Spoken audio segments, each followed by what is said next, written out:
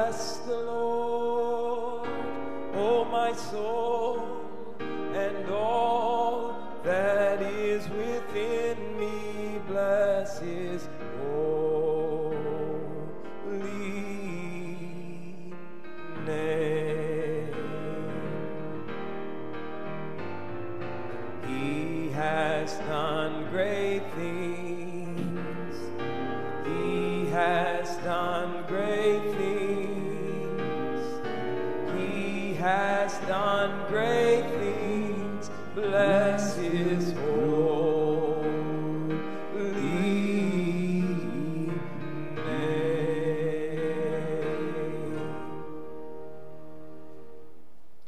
In the name of the Father, and of the Son, and of the Holy Spirit. Amen. The Lord be with you. And to prepare ourselves to celebrate the sacred mysteries, let us acknowledge our sins and ask for God's mercy and forgiveness.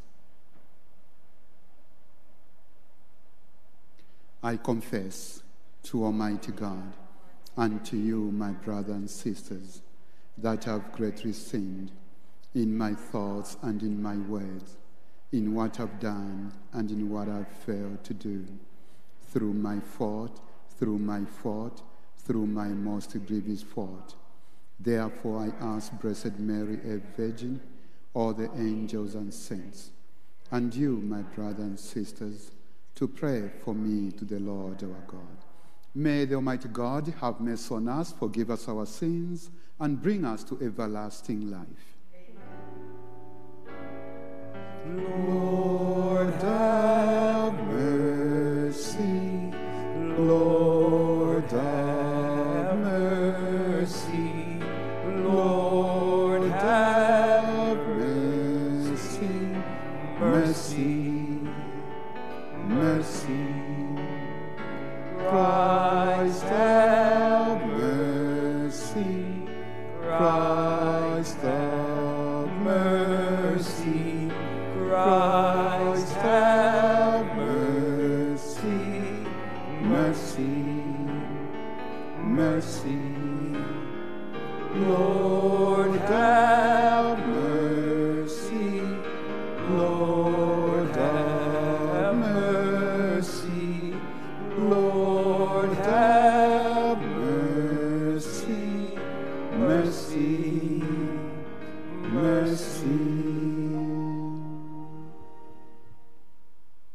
Let us pray.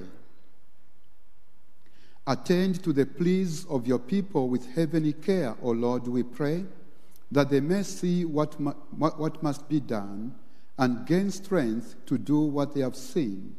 Grant this prayer through our Lord Jesus Christ, your Son, who lives and reigns within the unity of the Holy Spirit, God, forever and ever.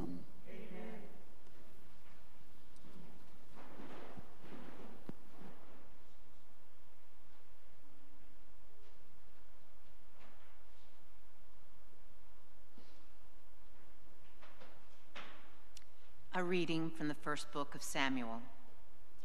All the elders of Israel came in a body to Samuel at Ramah and said to him, "Now that you are old and your sons do not follow your example, appoint a king over us, as other nations have, to judge us."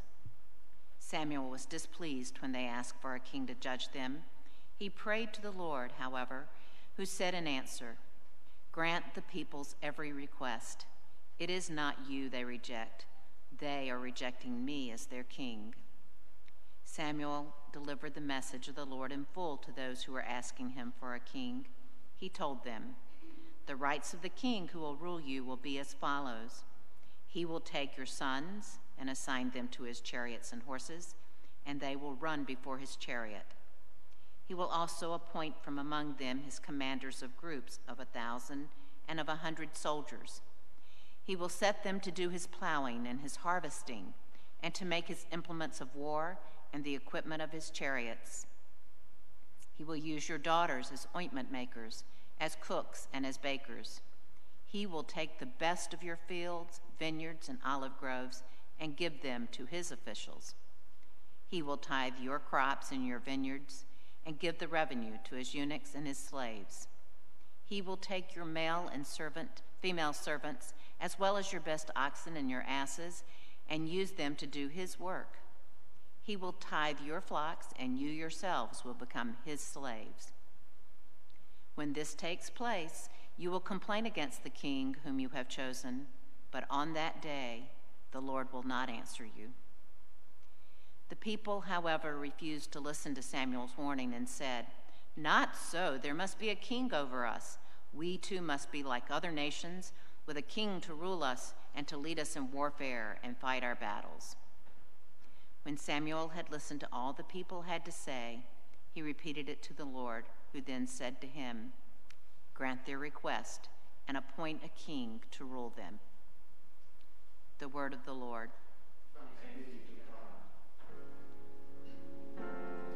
Forever I will sing the goodness of the Lord.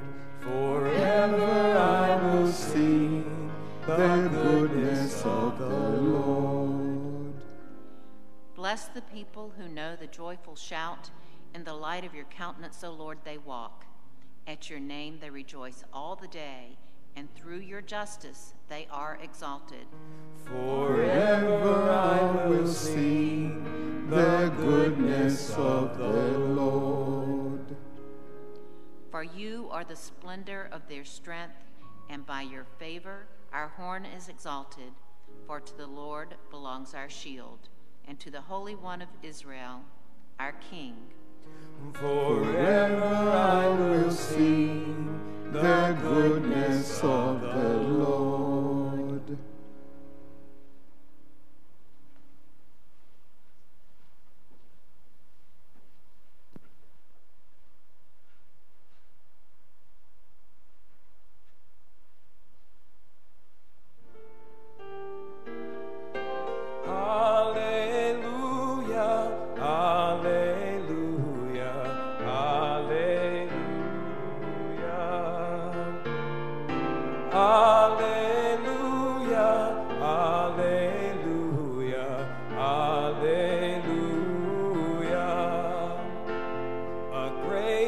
Prophet has arisen in our midst, and God has visited his people.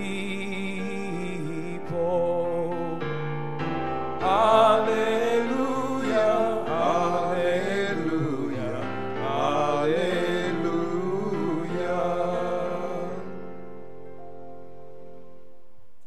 The Lord be with you. A reading from the Holy Gospel according to Mark. When Jesus returned to Capernaum after some days, it became known that he was at home. Many gathered together so that there was no longer room for them, not even around the door, and he preached the word to them. They came bringing to him a paralytic carried by 4 men. Unable to get near Jesus because of the crowd, they opened up the roof above him. After they had broken through, they let down the mat on which the paralytic was lying. When Jesus saw their faith, he said to him, "Child, your sins are forgiven." Now some of the scribes were sitting there asking themselves, "Why does this man speak that way? He is blaspheming. Who but God alone can forgive sins?" Jesus immediately knew in his mind what they were thinking to themselves. So he said, "Why are you thinking such things in your hearts?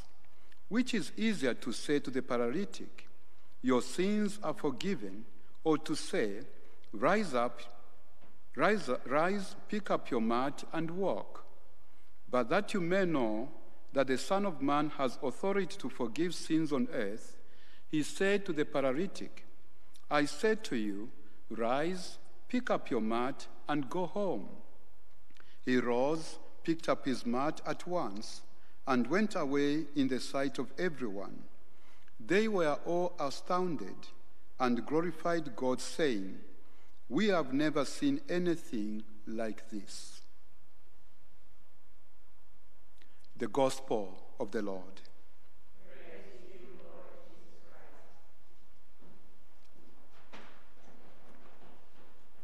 yesterday we heard in the first book of Samuel how the Israelites tried to fight the war against the Philistines, and they lost so badly, and so many of them were killed. And I think they were really became so hopeless, and it was very difficult for them to understand, especially the second battle, when in their presence was the ark of God. And to them, having the ark of God in their presence, that was going to be a way of winning the battle, but they failed. And that's why maybe today we hear the Israelites, they went to Samuel because they thought, we may not have the king as we think. I think they lost confidence in God, and they went to Samuel asking for the king. And Samuel was displeased because they say, give us a king to judge us. And that was displeasing. Why would you have a king to judge you?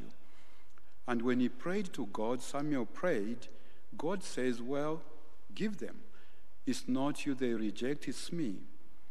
And Samuel, even though God told him to do that, he wanted to explain to the Israelites that this king is going to be just as human as they were, that is going to maybe take care so much of himself or herself.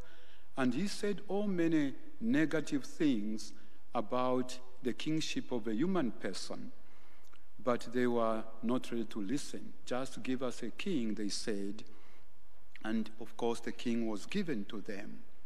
But what do we learn from these people? Sometimes it happens in our lives that we want things to work our own way. We want to push the will of God aside so that things should work according to the way we want. And God also permits that because we have the free will, which is a very special gift from God himself. And God does not want to impose. God always wants us to make things in freedom. Even when we have faith, God just invites. It's up to us to say, yes, I believe in God, or I don't believe in God. And that's the way God's love is for us. He doesn't impose, he doesn't force. Sometimes he wants our way to go before his way.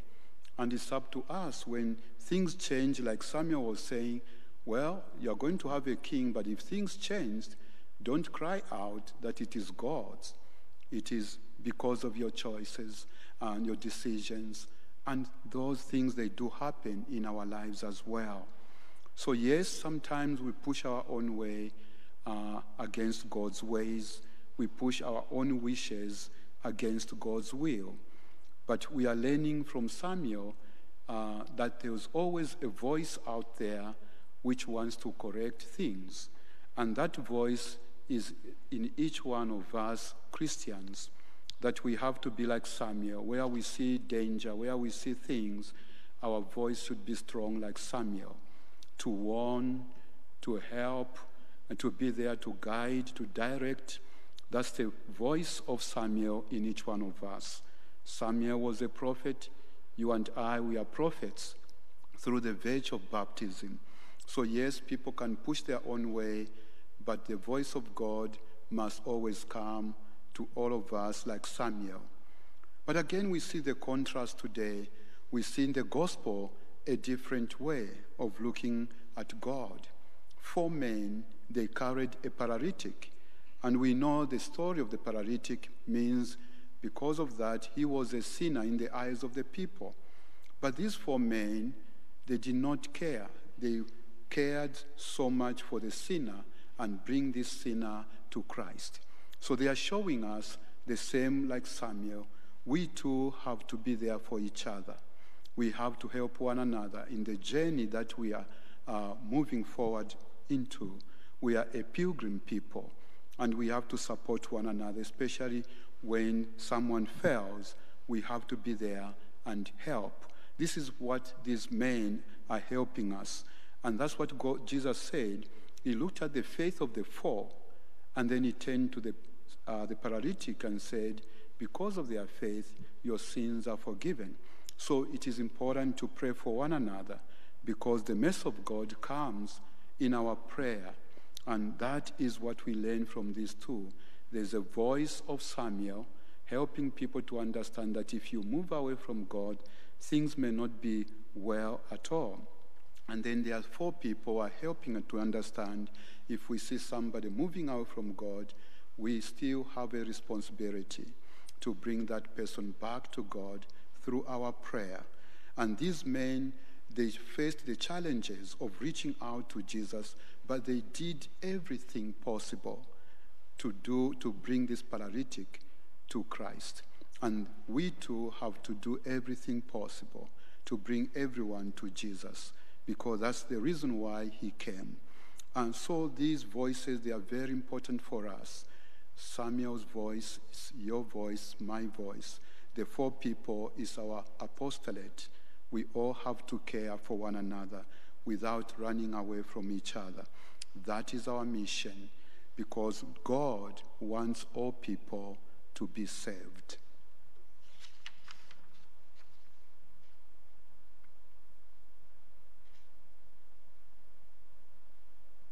My sisters and brothers in Christ, Jesus came among us in order that all humanity could experience the merciful love of God. To God our Father, we lift up our prayers and petitions.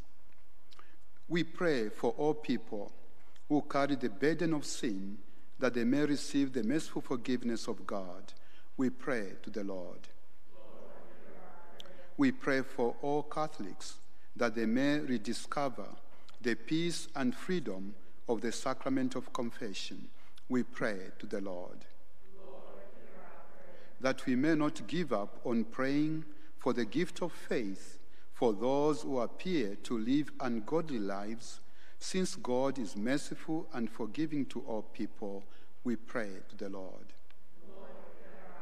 We pray for all who have difficulty and experience pain when standing or walking, that the skills of surgeons, nurses, occupational rehabilitation, and physiotherapists will greatly assist them. We pray to the Lord. That those who have been called to leadership among the nations of the world may understand that their authority comes from God and must be exercised in a way worthy of God's justice and mercy. We pray to the Lord. For all who are sick or unwell in our parish, that they may experience the healing presence of God, and for the caregivers, that they may save with love and joy. We pray to the Lord. Lord our God, give us the faith to walk in the light of your face, so that by living with mercy and compassion, we may rejoice in your holy name through Christ our Lord.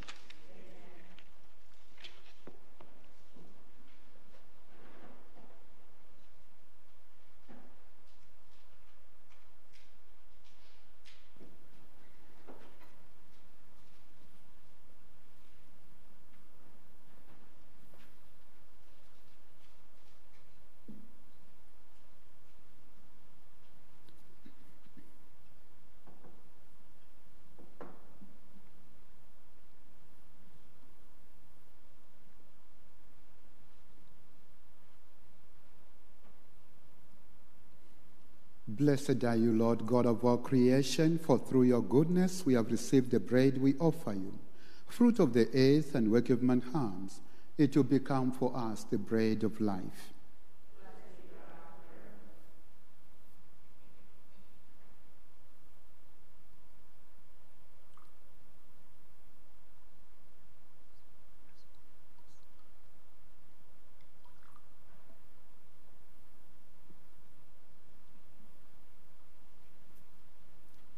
Blessed are you, Lord God of all creation, for through your goodness we have received the wine we offer you, fruit of the vine and work of man's hands. It will become our spiritual drink.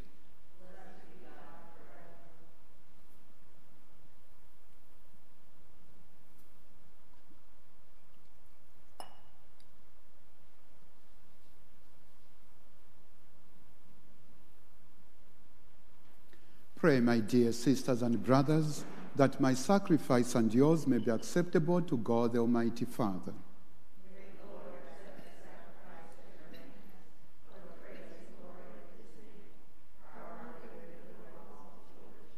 May your people's oblation, O Lord, find favor with you, we pray, that it may restore them to holiness and obtain what they devoutly entreat through Christ our Lord. Amen. The Lord be with you. Lift up your hearts. Let us give thanks to the Lord our God. It is truly right and just, our duty and our salvation, always and everywhere, to give you thanks, Lord, Holy Father, Almighty and eternal God, through Christ our Lord. In him you have been pleased to renew all things, giving us all a share in his fullness. For though he was in the form of God, he emptied himself, and by the blood of his cross brought peace to all creation. Therefore he has been exalted above all things, and to all who obey him has become the source of eternal salvation. And so, with angels and archangels, with thrones and dominions, and with all the hosts and powers of heaven, we sing the hymn of your glory, as without end we acclaim. Holy, holy, holy Lord God of hosts. Heaven and earth are full of your glory. Hosanna in the highest. Blessed is he who comes in the name of the Lord. Hosanna, Hosanna, Hosanna in the highest. Hosanna, Hosanna, Hosanna in the highest.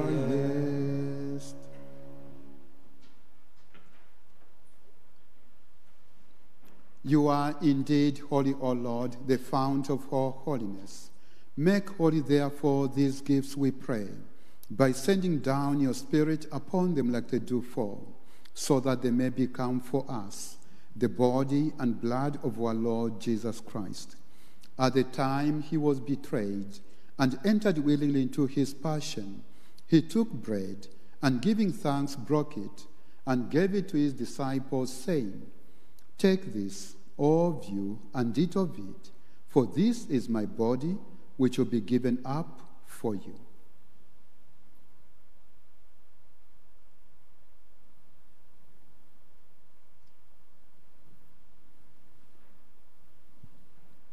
In a similar way, when supper was ended, he took the chalice, and once more giving thanks, he gave it to his disciples, saying, "Take this, all of you, and drink from it, for this is the chalice of my blood, the blood of the new and eternal covenant, which will be poured out for you and for many, for the forgiveness of sins.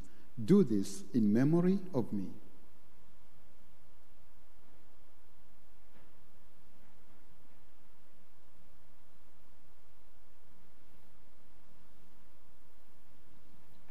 The mystery of faith. When we eat this bread and drink this cup, we proclaim your death, O Lord, until you come, until you come, until you come again. When we eat this bread and drink this cup, we proclaim your death, O Lord, until you come, until you come, until you come again. Therefore, as we celebrate the memorial of his death and resurrection, we offer you, Lord, the bread of life and the chalice of salvation, giving thanks that you have held us worthy to be in your presence and minister to you. Humbly we pray that, partaking of the body and blood of Christ, we may be gathered into one by the Holy Spirit. Remember, Lord, your church, spread throughout the world, and bring out the fullness of charity, together with Francis, our Pope, and Robert, our Bishop, and all the clergy. Remember also our brothers and sisters who have fallen asleep in the hope of the resurrection, and all who have died in your mercy. Welcome them into the light of your face.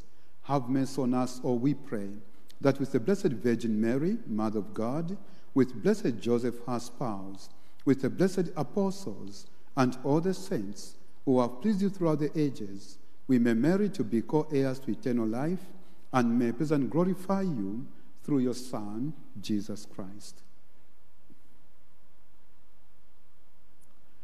Through him and with him and in him, O God Almighty Father, in the unity of the Holy Spirit, all glory and honor is yours forever and ever. Amen. Amen. Amen. Amen. Amen.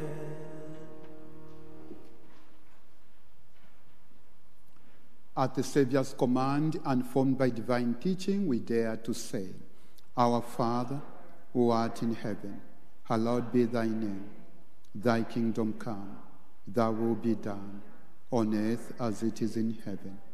Give us this day our daily bread, and forgive us our trespasses, as we forgive those who trespass against us.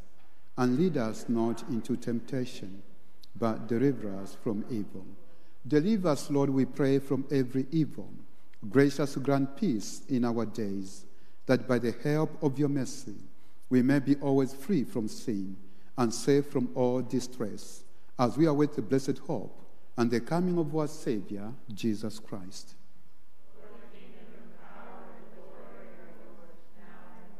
Lord Jesus Christ, who said to your apostles, Peace I leave you, my peace I give you.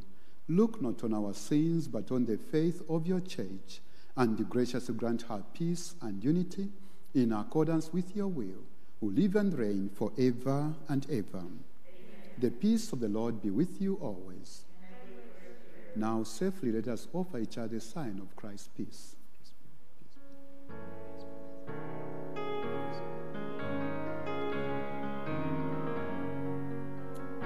Lamb of God, you take away the sins of the world. Have mercy on us. Lamb of God, You take away the sins of the world. have Mercy on us. Lamb of God, you take away the sins of the world. Grant us peace.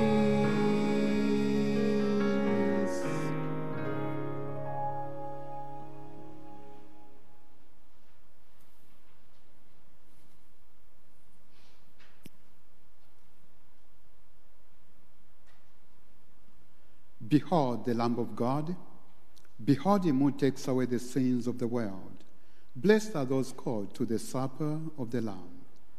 Lord, I'm not worthy that you should enter under my roof, but only say the word, and my soul shall be healed.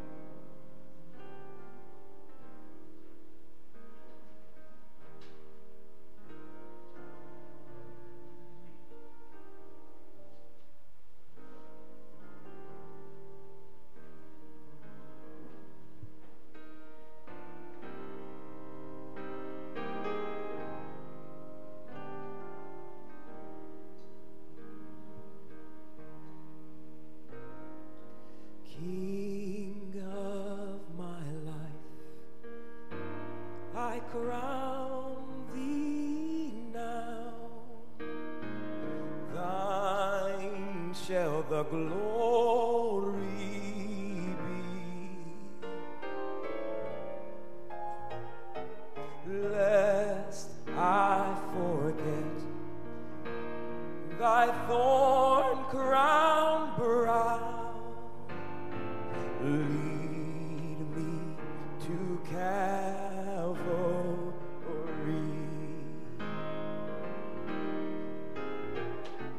King of my life, I crown thee now. Thine shall the glory be.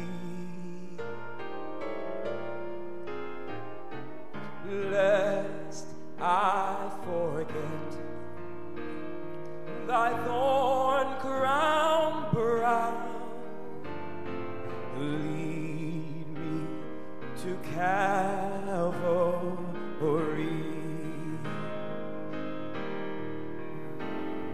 Lest I forget Gethsemane, lest I forget thine agony, lest I forget thy love for me. Lead me to Calvary.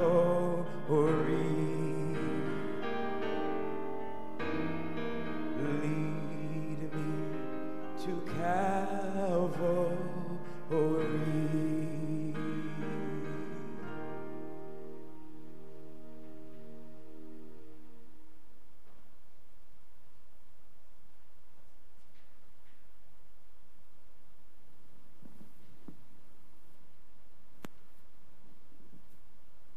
Yeah, we should not forget the love of Jesus Christ for us, the love that led him to Calvary. That's the love that we always have to have for one another, to help one another, to bring everybody to Christ. Let us pray.